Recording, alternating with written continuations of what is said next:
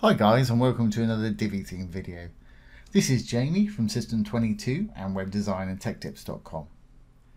Well, the other day we posted a little video about the Divi Supreme Modules Light version. Now if you've watched my channel before, you'll know that Divi Supreme is one of my absolute favourite plugins for the Divi theme itself. It offers so much. It's a premium plugin, but they do have a free version, which is called the Light version. And to get that, you can go over to the Divi Supreme page. I'll put the link below the video. Go down to features. And if you scroll down the page, at the bottom, you'll see the free download. Click on that. It'll take you to this page right here. Now, Divi Supreme Modules Light comes with 20 free Divi custom modules. And there's a list of them right here. I'm not going to read through it all, but there's some great little free modules here, and we'll be demonstrating these in an upcoming series as we've had so much interest in them. So have a look, and if you want to check it out, go ahead and download it. Just hit the little download button at the top here. As you can see, it's downloading to my browser window there. I'm using Google Chrome. If you're using something else, it'll just download to your default download location. Okay, well, I've got a generic fresh install of WordPress right here with the Divi theme installed. The only thing I've done is put a logo in there. So let's go to the dashboard and install Supreme Modules Lite. So we're down at dashboard. I'm going to go down to plugins. I'm going to hit the add new button. I'm going to hit the upload plugin button, and you can either hit the choose file button and browse to your download location, or you can simply just drag the zip file when you're ready to where it says no file chosen there and hit install now. Very quick to install. Let's go ahead and activate the plugin.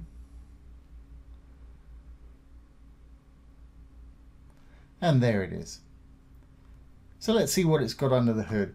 I'm going to create a new page. I'm just going to go up to the top and hit page, or you can go to pages and do the same thing.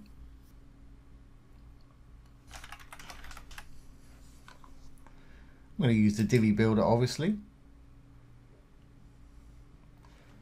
I'm going to go ahead and start building. There's a little tour if you've never done this before. I'm going to go ahead and build from scratch.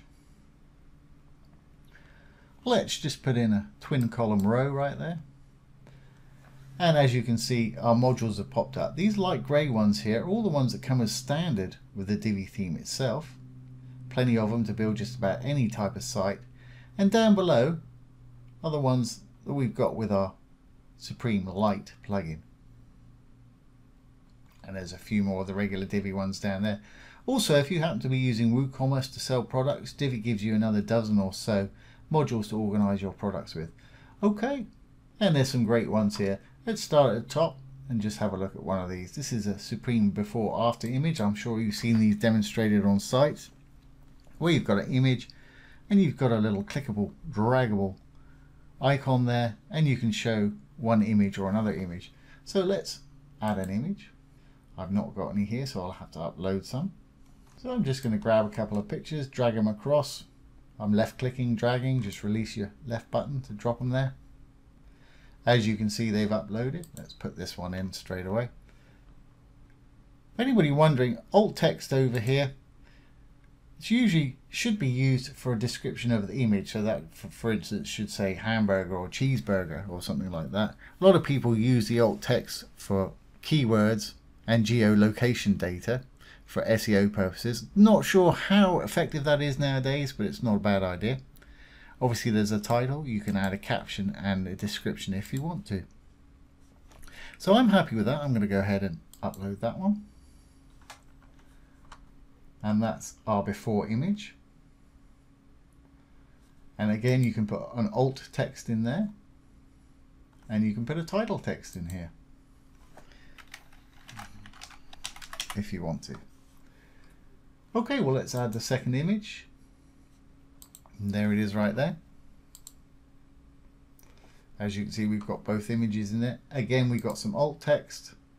Not quite sure what those are, so I'm just going to put food in as a title. Don't have to put a title in there if you don't want to. You can have before label text and after label text. At the moment, there's our labels. So before, after. And you can change what you've had in the before and the after picture right there.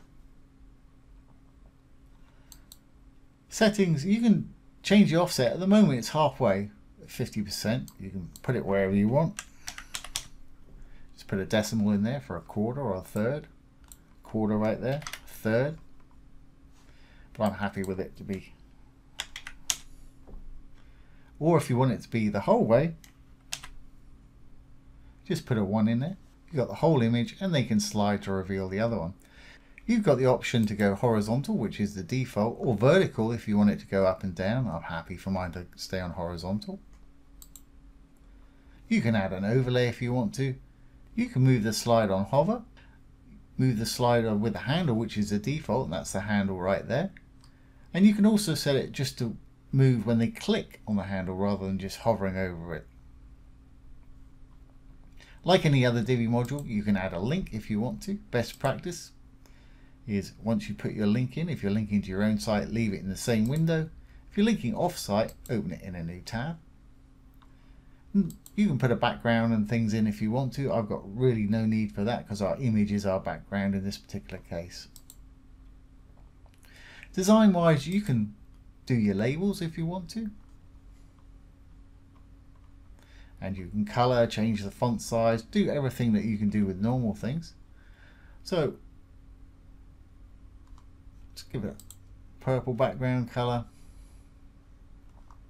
Divi by standard comes with hundreds and hundreds of fonts. There literally are hundreds of fonts. Just hover over one, it'll show you what they are. I'm going to stick to the default for this. And of course you can change the text color itself, the size, letter spacing, line height, text shadow if you want it. And you can do the same for the after.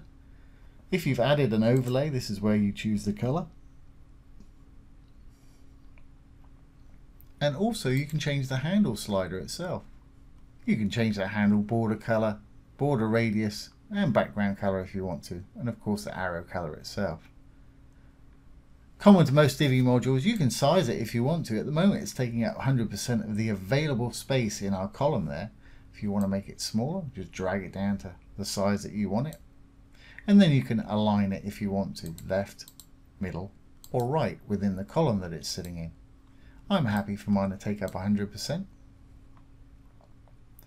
Spacing wise, really don't need that today unless you've got a background color on image or something. Margin obviously will push it down, up, left or right. Padding will give it space, top, bottom, left and right. You can add borders, box shadows, all the usual things that you can do with the Divi theme. So let's save this and see what it's going to look like on the front end. Save draft or publish if you're ready. And let's exit the Visual Builder. And there it is, and there's our little handle. I can drag it to reveal the other image. And when I hover over, there's our little label text right there. And the same with this one. There we go. So that's a very quick overview of how to install the Divi Supreme Light plugin and one of the little modules right there. I hope you've enjoyed this today and found it useful. We were doing more with Divi Light in the future. Once again, this has been Jamie from System22 and webdesignandtechtips.com. Thanks for watching. Have a great day.